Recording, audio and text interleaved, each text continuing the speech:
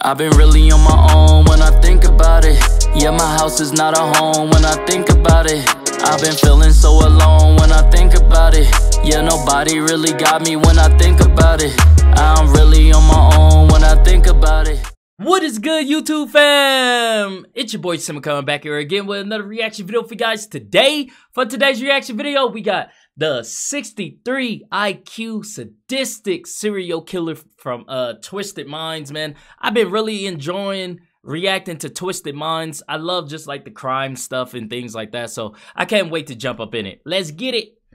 Have you ever met a person who lives in one of the more suspicious neighborhoods in town but seems out of place? He's a nice guy. He greets the children and families in the neighborhood, and he helps his neighbors in any way he can. He's almost too good to be true. You wish you could somehow pay to get him to live somewhere other than the ghetto because you fear that the environment will badly influence him sooner or later. You fear it will, but it never seems to happen. That is, of course, until you realize that it already did. A long time ago, in fact. Welcome back to Twisted Minds. My name is James, and today we're going to be looking at someone who has a twisted mind, literally. Harrison Frank Marty Graham was a man who, despite being intellectually disabled, managed to kill 7 women in the space of about 1 year without getting caught. Why did he do it? How did he do it? Well, you are about to find out.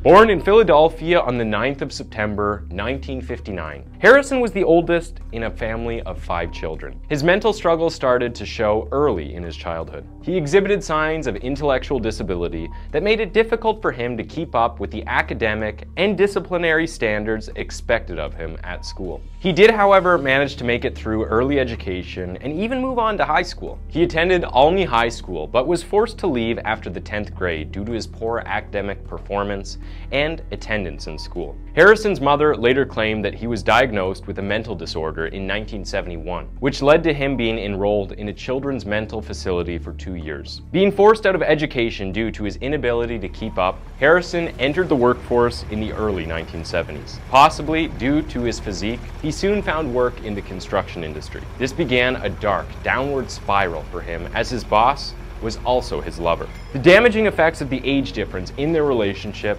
and the inappropriateness of all of it would go on to manifest later in Harrison's life. Now in his early teens, Harrison was further lured to street culture, where he began working as a prostitute. He also started using drugs as a result of this lifestyle. Whoa, that took a turn, bro. I did not expect that. I don't know where I thought this was going, but it wasn't that. My man was selling his butt. Hold on, doing drugs? Hold on, bro. Was further lured to street culture, where he began working as a prostitute. He also started using drugs as a result of this lifestyle and the people it exposed him to. Harrison claims that this lifestyle and experience was the first time he had ever felt deeply loved, pointing to a dysfunctional home and childhood. The deep love Harrison supposedly felt significantly strengthened his resolve not to return to the life he was raised in. As expected, his mother was not having any of it. Her spiritual convictions were imposed on him, and she dragged him from the streets, preaching to him about the immoralities of his lifestyle. Harrison seems to have taken his mother's faith as his own to an extent, as he mentioned his actions being sinful against God in his confession several years later. Regardless, this didn't stop him from going on to perpetrate some of the most gruesome killings recorded at that time. In 1979, at the age of 20, Harrison left his parents' house and moved to North Philadelphia. Sadly, this did not mark his escape from the street lifestyle, as he was only able to secure accommodation in a neighborhood that was notorious for high crime and poverty rates. As he settled into his new apartment and neighborhood, Harrison continued his habits of drinking alcohol and using drugs. It also did not take long for him to find and befriend the prostitutes and pimps in the area. Damn. Despite Harrison's lifestyle and his tall, athletic build, which many describe as intimidating, everyone in the neighborhood regarded him as a nice, friendly man. He was never prosecuted for any petty or major crimes. In 1983, Harrison moved to a new apartment in a primarily unoccupied complex. In this new place, Harrison and some of his neighbors came together to construct a makeshift drug station through which they bought and sold drugs without drawing any unwanted attention or suspicion from authorities. Over the next 4 years of living in this new apartment, Harrison became increasingly popular in this neighborhood. His apartment turned into a drug den, where he would have friends and acquaintances over to buy drugs, as well as group smoking sessions. This newfound status also made him popular with the ladies. He often picked up girls, whether friends or strangers, enticing them with drugs. He would then take them to his apartment, where he would give them the drugs he promised and proceeded to have sex with those who consented to it. In all of this, Harrison maintained his reputation as the friendly neighborhood guy who paid his rent on time and played basketball with the teenagers in the community. As far as honest work goes, Harrison lived off his disability pension and was liked by all he came across. In the summer of 1987, 4 years after he began living in the apartment, Harrison's neighbors complained about a foul odor coming from his apartment. The landlord made this known to him and suggested that he find a way to handle the situation, but he chose to ignore the complaints. On August 9th of that same year, after being fed up with Harrison's failure to respond appropriately to the complaints made against him, the landlord demanded that he vacate the apartment. Harrison complied with this order, gathered his personal belongings, and left the apartment. It sounds like all is well, right? Well, when the landlord tried to enter and inspect the apartment, he discovered that Harrison had restricted people from getting into the apartment by covering the front door with boards. On realizing this, the landlord called the police to intervene in the situation. Officer Pete Scalatino, who was the first to respond to this call, mentioned that as soon as he stepped into the building, he recognized that the odor that the neighbors had complained about was the smell of death. As it turns out, I was gonna say, it always happens like that, bruh. It always happens like that. You start smelling this real foul smell that you can't really put your hand on it. And look, man, if you ever been around like something that is dying, like a dead body or anything, you know that smell. It's so distinctive. Like, there's no other smell like it. As soon as you walk in, you're like, oh, yeah, no, something died in here. You know?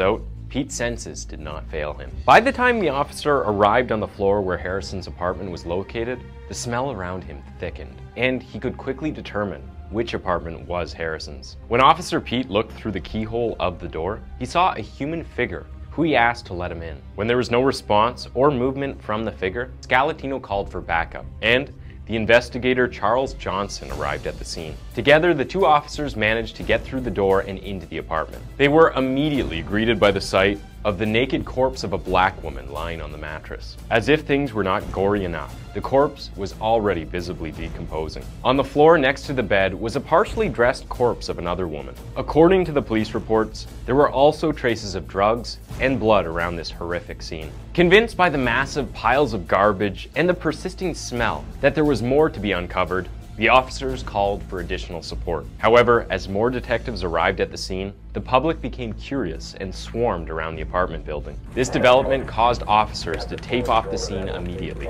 The first to grab the officers' attention was a 40-centimeter high pile of garbage. Underneath all this debris, a third victim was recovered, this time already a skeleton. A fourth body, also a skeleton, was found in one of the closets. If you were wondering, this skeleton had been carefully wrapped before being placed in the closet. Victim number 5 skeleton was found hidden between 2 mattresses, and the 6th one was found in the front closet, covered with debris and old rags. It was soon dark, and the investigators had to halt. Bro, wait a minute. So you had all these dead bodies just all over your apartment? Just decomposing like that?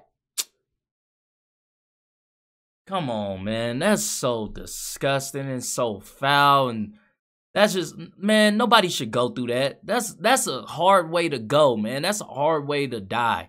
You feel me? Like, somebody just sitting there letting you just rot. Their excavation for lack of appropriate conditions. They returned the next day, the 10th of August, and continued their search. After all the horrifying discoveries they unearthed in Harrison's apartment, the authorities decided to broaden the area beyond the apartment. This search led them to finding dismembered skeletal parts on the roof of the building, bringing the total victim count to 7. Now that the authorities were aware of his heinous crimes, a picture of Harrison was immediately put up in the newspapers and other communication channels, urging members of the public, police officers, and sheriffs to be on the lookout. Media houses almost immediately noted that Harrison lived less than 2 miles from another serial killer, Gary Heidnik, who had been arrested only a few months earlier. During their investigation, the authorities were able to identify the cause of the decomposing corpse's deaths as strangulation. Through all of this, Harrison was still wanted and had been spotted several times in public spaces, but he had somehow managed to evade arrest each time. Harrison's family, who still lived in the Philadelphia area, sent out a plea for him to come home. This seems to have had the desired effect, and on the 17th of August, Harrison tracked down and reached out to his mother, now identified as Lillian Graham, on the phone, asking her for food. She managed to persuade him to surrender to the authorities. Hold on. Look, man. You gonna call your moms and ask her for food like ain't nothing going on? You ain't gonna tell her, like, you know, obviously she heard. Obviously she know the police looking for you and you called to ask for food? That's wild, bro. Been declared wanted in all the newspapers and other reports. Harrison agreed and Lillian called the police. He was arrested just a stone throw away from his former apartment and taken to the police station. At the station, Harrison fruitlessly tried for hours on end to convince investigators that the bodies and skeletons had been in the apartment when he first moved in. As you would expect, the investigators were not having any of it. Instead, they remained persistent, and Harrison eventually confessed. First to one murder, and then to all 7. Remember how much of a ladies' man Harrison became at his new apartment? Well, he confessed to strangling the women during sex and waking up the following day to find their lifeless bodies. He would have sex with the corpses until they started to decay. However, there was an interesting twist. Harrison did not kill any of the women. Apparently, Frank did. According to Harrison, he had 3 personalities. Marty was the heterosexual Christian handyman who everyone loved. Junior was a 2-year-old that was attached to his Cookie Monster doll. And Frank was a homosexual lover of ghetto culture that hated women. According to Harrison's confession, it was this personality that murdered the women. One of the women, who some sources claim Harrison identifies as his first victim, had been Harrison's longtime girlfriend, Robin DeShazer. He was also shocked by what he had done, that he left the body in his apartment because he didn't know what else to do or how to handle the situation. It was not until he had another woman over in his apartment that he allegedly hoisted Robin's corpse onto the roof in an attempt to conceal his actions. It is also on record that Harrison had violent tendencies because some of his friends came forward to say that at one point or another, they had become aware that Robin and Harrison's relationship was marred by domestic violence. Wow. Damn, man.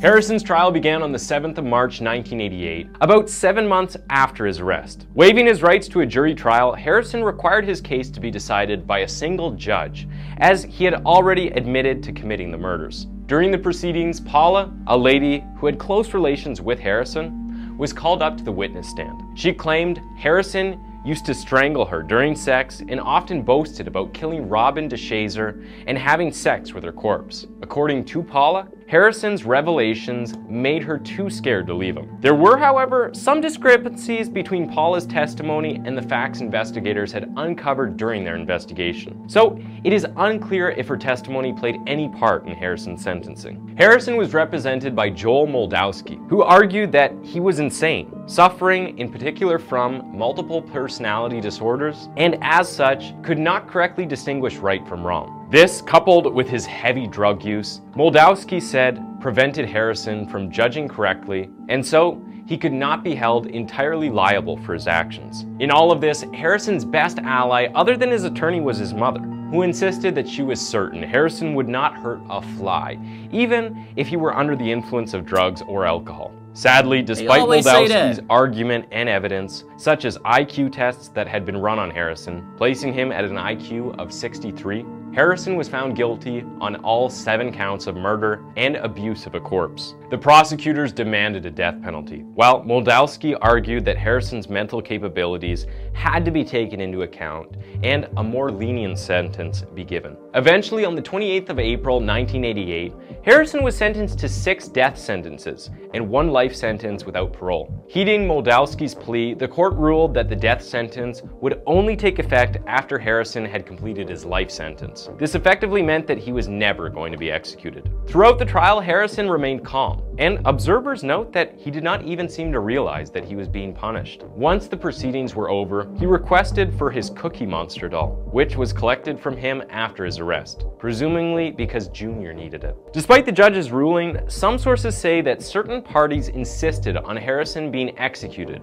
and even began the process of making it happen. Harrison's legal team made appeal after appeal until eventually a law was passed that stated that certain categories of mentally disabled people, one of which he belonged, were exempt from execution. This law gave Harrison, his team, and his family peace of mind that he would only have to serve his life sentence without any threat of execution. Still not satisfied with the ruling, some sources have expressed their displeasure with the fact that Harrison was only put in prison and not in a proper mental institution for rehabilitation, as he had been declared mentally incapable and even unstable when influenced by drugs or alcohol. However, despite all odds, Harrison seems to be thriving and has settled well into life in prison. Going by his confession, Marty seems to have grown stronger than the other 2 personalities during Harrison's time in prison as he became more committed to his beliefs. Damn, Thanks man. for tuning in to Twisted. That's crazy. Now, that was a crazy one. Woo! That one's heavy. If you guys like this video, go ahead and hit that thumbs up button for me. Thank you guys for commenting, sharing, and subscribing, and I'll see you guys next time. Peace.